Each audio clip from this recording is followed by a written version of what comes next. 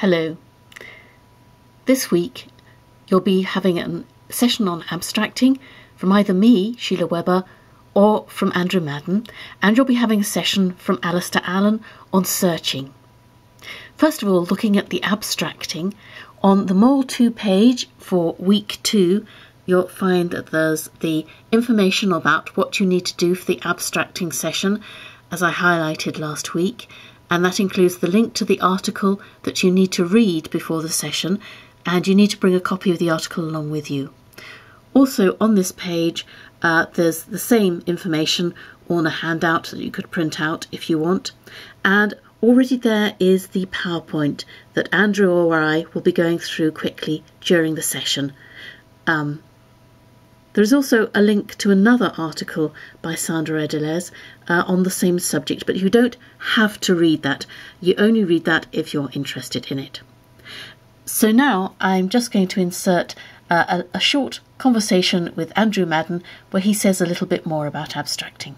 Would you like to say a few words about the session next week? Yes, thank you, Sheila. We're going to be talking about abstracts, about different kinds of abstracting, and about why you should produce abstracts. And it's that last one that's the most important.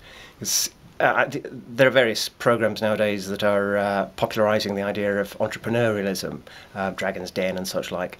And an abstract is the academic's equivalent of an elevator speech. It's just a few words in which you've got to persuade a busy reader why they should read more of your work and why they should take it to heart and why they should cite it. So that's basically the significance of an abstract. Thank you. So that's the abstracting part of the session. Additionally, as I've said, you'll all be having a session on searching with Alistair Allen, and those will all be in the lab in Regent Court. You don't have to do any special preparation for this, but I have on the website on Mole 2, I have embedded this PowerPoint from Karen Blakeman. Karen's an expert in information, she's an information consultant, and she produces some really useful presentations, including this one which says, but it's all free on Google. And you can have a look through there and find a lot of useful information about what you need to bear in mind when you're searching on Google. So you don't have to do that preparation, but I've just embedded that in case people are interested.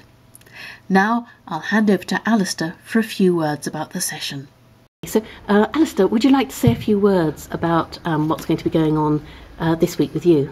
Okay, I'm Alistair Allen. I'm teaching the Information Resources part of Inf6350, and for the next lecture we're going to be looking at the best way to use search engines to find information, and this will be quite good preparation for your test essay.